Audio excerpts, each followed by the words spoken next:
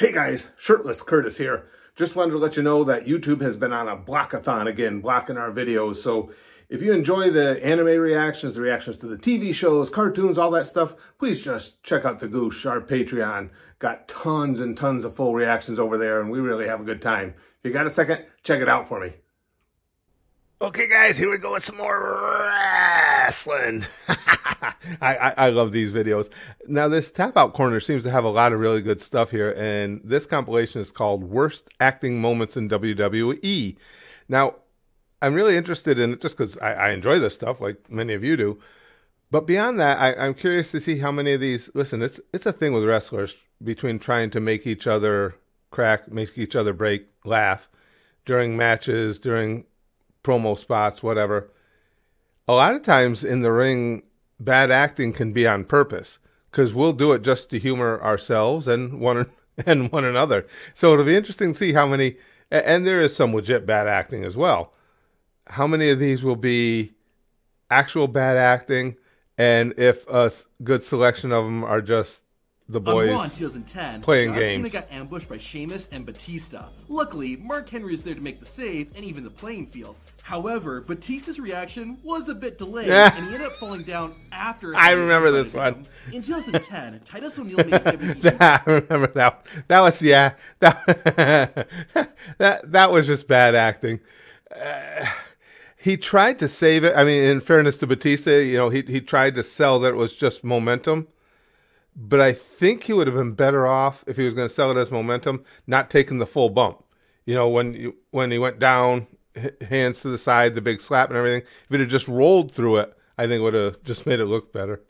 As a rookie on NXT. The keyword there is rookie. On the final episode of Season 2 of NXT, Kaval won the competition. Titus O'Neil, as well as the other rookies, rushed the ring and a brawl broke out. I don't know this one. ran in and gave O'Neil the player's boot, but Titus didn't sell it at all. Like I said, rookie. At least he gave us the World Slide 8 years later. The main event of the 1996 Survivor Series. Is that terrible acting? That's just missing your spot. And I don't know Titus O'Neil, so I'm not going to say what he can and can't do. But he has a reputation for you know, forgetting stuff, being a little goofy sometimes. And I don't say that in a bad way. I'm a little goofy. Against Psycho Sid. Sid was bigger. I got to tell you, Sean. I got to tell you guys my Psycho Sid story. You like it? But I didn't think he was this much stronger. Some of the most bizarre stuff happens. Come on, that was Michaels. That was Michaels overselling that on purpose. Goes no off doubt. The air. One match in 2005 saw Triple H and Ric Flair team up to take on Shawn Michaels and Randy Orton. During the fight, Orton caught Triple H with a boot. The game stood there stunned and was unable to move for over a minute until finally falling down. This is the boys screwing with each other. HBK clonked Ric Flair and Triple H's heads together, and the two took a long moment. I love this stuff. Down. The King of Kings and the Nature Boys performances were bad, but for all the right reasons. Seth Rollins and John Cena. Well, that's what I was wondering. A lot of these are just the guys screwing around. I like that stuff. Business for their tables match at TLC 2014. However, there was still room for some funny business. Cena gave Seth an attitude adjustment on the announcer's table. Michael Cole was doing commentary and thankfully didn't get hit, but did faint from the excitement as he dramatically and gracefully fell out of his chair. Oh, jeez, Cole. I hadn't seen that one before either. Cole even giving a bad sell. I like the fact too that these guys, whoever's making this video, this Tap Out Corner, they're not trying to portray this as the guy screwing up in every situation. They're aware that it's boys being boys. The Royal Rumble is to stay in the ring for as long as you can. Goldust must have forgotten that. No. During the 2006 Rumble match, the Bizarre One got kicked by RVD. Van Dam wasn't able to Rhodes is just Goldust, so freaking but funny. That's okay, because Goldust decided to just throw himself over the top rope. If you don't get a more seasoned pro or a guy who knows the business better than Dustin. I think he probably was comfortable with that. Just like, I'm just leaving. I don't think that was. I don't think he blew it. He's just figuring I'm out. Match ever at SummerSlam, two wrestling icons, Hulk Hogan and Shawn Michaels, went one-on-one in a dream match. However, Shawn Michaels acted more like a fish out of water than a showstopper because he flipped and flopped all over the ring. Apparently, Shawn Michaels is mad because he and Hogan were supposed to have a rematch rematch where Shawn would win. However, Hogan agreed only to do the one match where he won. I was just going to say, before he even filled me in, that I think is more of a case of sour grapes of some sort with Shawn. Because that's not even funny. That's just overselling to try. I'm not a fan of Shawn Michaels. I mean, I know he's come around a lot personality-wise. I don't like the way he was, and it leaves a bad taste. And I think Hulk Hogan was a terrible wrestler. But given all that, you're still out there to do not a literal job, but your job. And I'm not a big fan of that stuff. He's just trying to make Hogan look silly. Michaels the ticked off kid, because Hogan can't work with Shawn Michaels was the result. at that rate. 15 years later, and I think Hulk Hogan would admit that. Opposite. In 2020, Ric Flair returned to WWE and began managing Randy Orton. The partnership was short-lived as the Viper decided he didn't need the Nature Boy and attacked Flair. The next week, Shawn Michaels came out to confront Randy. However, HBK ended up getting an RKO from out of nowhere and a punk kick to the head. Despite receiving 2 devastating finishing moves, Shawn Michaels acted like he was just a little dizzy. Michaels got criticism from fellow wrestlers for this awful performance, and rightfully so. Well, yeah, I don't remember that. Yeah, that's kind of... Shawn's a different animal. I don't know. I won't pretend to know what's going through his head, but why would you do that? You're kind of shitting on somebody there. The stars of the shows, 2 big moves like that, and you barely sell them? It's a dick move. WWE commentators do play an important role. Their reaction can make moments feel big, but they can also do the opposite. Yeah, as seen by Todd good old JR. To Christian returning after over God, 3 he's years broken in away. half. It's Christian. At the AEW Revolution pay-per-view in 2021, 13 different... So what are they... I missed a little of that. What are they saying there? They didn't try and put him over the enough? opposite, as seen by Todd Grisham's reaction to Christian returning after over 3 years away. It's Christian. At the...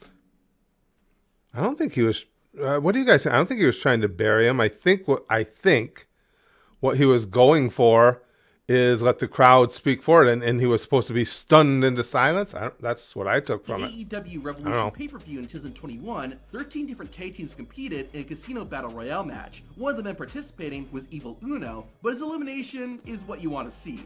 Uno got hit by a Hurricane Rana, but waited until after the move was finished to start running. It ended up looking like a Dark Order member eliminated himself in the most cartoon way possible. Hulk Hogan... Okay, that one was funny. I don't know...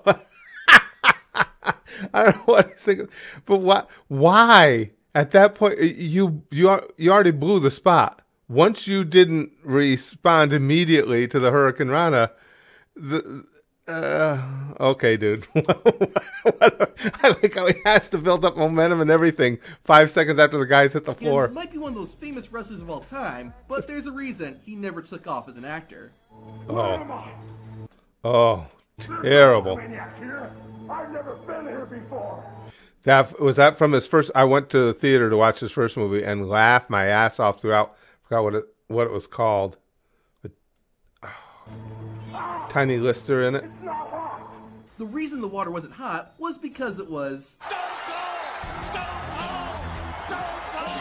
on an episode of AEW Dynamite. He was terrible. I'm surprised he didn't ruin wrestlers going into acting for all eternity. Rock saved it. The Young Bucks were taking on SCU. After the match, the Dark Order invaded the ring and started beating everyone up. Dustin Rhodes, aka Goldust, joined the fight but got attacked too. At least he was supposed to, but one of the Dark Order creatures... I saw that before. ...the air around Rhodes' head. In 2015... Yeah, I'm not sure what the goal was there. I understand in a cluster like that you can get away with a lot because there's so much going on. But why you're on TV, you know the camera could be anywhere. Why would you not even greeners, I would imagine. Mark Henry was taking on Sheamus. The Celtic Warrior eventually went for a bro kick that didn't come anywhere near Henry's head. Despite that, Mark still acted like it did. Christian is... I've seen more egregious ones than that. Their timing was just a little off. To be fair to Mark Henry, in that situation, I probably would have sold it too and hoped it. In that moment, you're hoping it looked good enough. Like I always used to, when we were training guys, I would always teach guys, especially about punches, speed covers mistakes. That's why I try and get guys, don't throw that big punch. You know, hit a bag a little bit. Get good with throwing punches so you can throw it extremely fast and safe, because speed covers up a lot. Underrated wrestler, but even the very best have made mistakes. In 2006, Christian found himself in a fatal four-way match against Sting, Samoa Joe, and Scott Steiner. At one point, Steiner grabbed Captain Charisma by the head, only for Christian to throw himself into the edge of the ring. Don't you love it when the wrestlers beat themselves up? Despite... Well, Scott Steiner was known for being really stiff.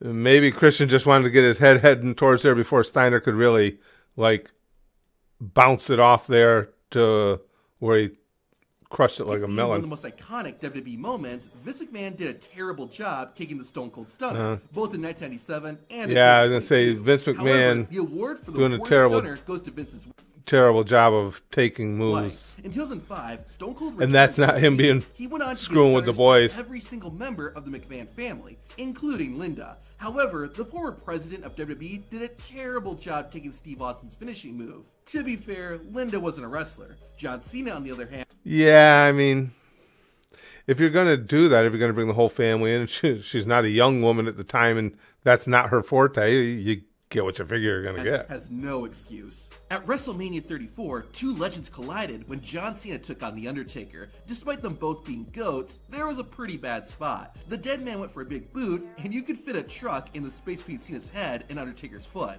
Of course, though... Surprised by that. That had to be, again, timing just off. Cena's not afraid to take shit. Cena acted like it hit him, even though the move clearly didn't. Eva Marie... That was pretty bad. And again, you're going to do moves like this thousands of times.